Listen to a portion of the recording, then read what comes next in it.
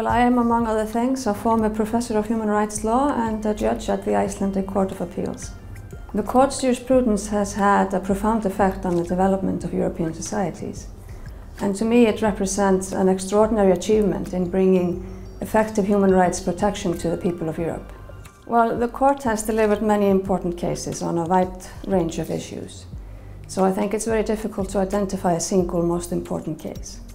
If I had to choose, I would say that the early judgments where the court elaborated its approaches to the interpretation of the Convention are the most important ones, as they still resonate throughout the court's case law.